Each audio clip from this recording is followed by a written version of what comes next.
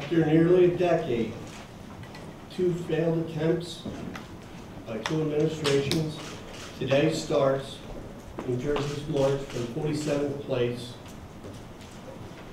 when it comes to higher ed. This is a great leap forward in the restructuring of higher ed.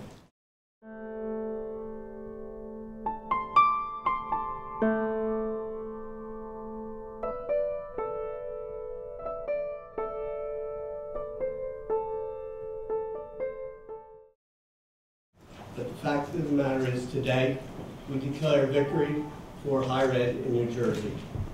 This is a win for everyone. It's a win for New Jersey businesses because they will expand with regards to the businesses involved with our educational higher ed opportunities. This will mean jobs, and it certainly means, and let me make this absolutely clear, Rutgers Camden remains in Camden. I've said from the beginning there would be no legislation unless Rutgers would remain in Camden, and today that is the case.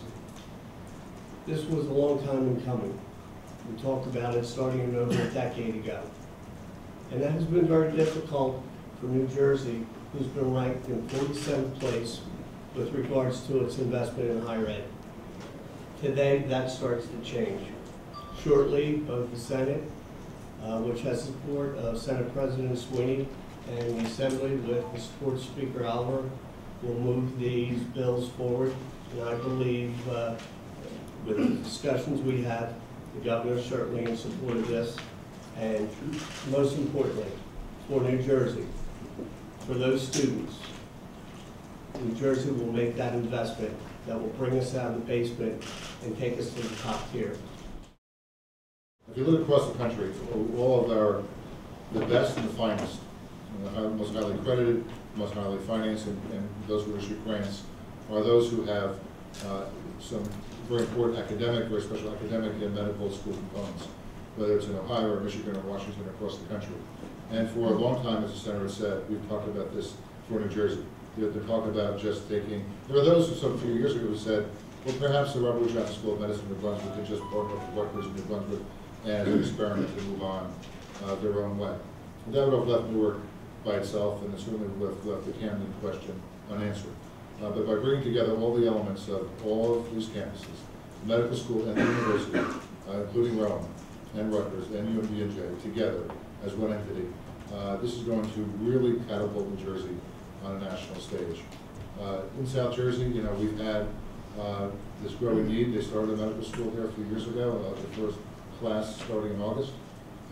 Why isn't it that Camden, together with Rutgers and Rowan and Cooper University Hospital, which is a great hospital in South Jersey, they why don't they deserve to have the same opportunities in that area of the state that New Brunswick has seen with the advantages of Johnson & Johnson, Robert Wood Johnson School of Medicine, Robert Wood Johnson Hospital, St. Peter's and the university, and all this meant to that city.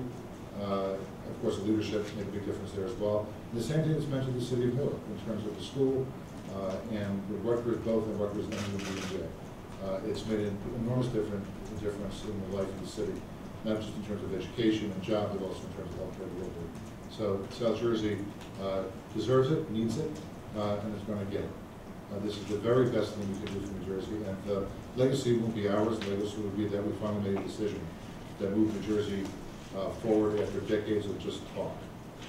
There have been those who have criticized this process of being so fast, too fast. But if you don't set a deadline, and if you think about the legislature, sometimes how how we work, things can go on for quite a while. But setting a deadline and setting expectations where we want it to be really force people to sit down, make hard decisions, think quickly, think thoughtfully, and get this done. That's where we are today.